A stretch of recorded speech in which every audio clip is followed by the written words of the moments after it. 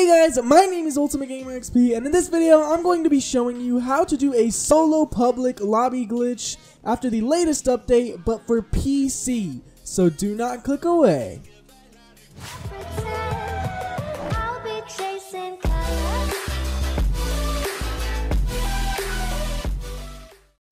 Okay, so I'm going to be doing this glitch showing you how to go into a public lobby but be in a solo public lobby so you can do stuff like the gun running missions without having other players mess you up. But this is going to be for PC. Now there is a way to do it on PS4. I have made a video on how to do it on a PS4 before, and I'll link a video down in the description below to a working glitch that works, because they did patch one sadly for the PS4, but there is still some that works properly. So I'm going to go ahead and show you that one in the description if you're still interested.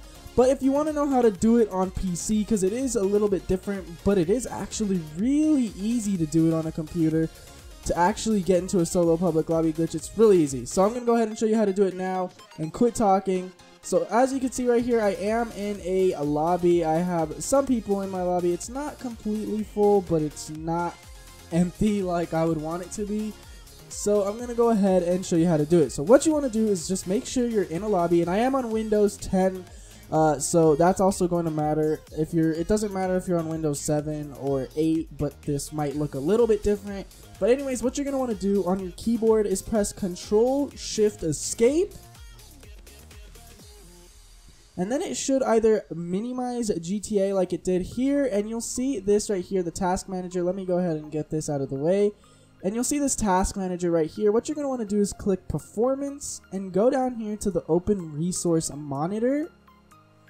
And now you're going to want to wait for GTA 5 to pop up. It should pop up somewhere right here. You're going to want to right click it and suspend the process and hit Suspend Process and count to 7, as this little GTA is blue now. So 1, 2, 3, 4, 5, 6, 7. Now go ahead and right click it and hit Resume Process and click Resume Process again.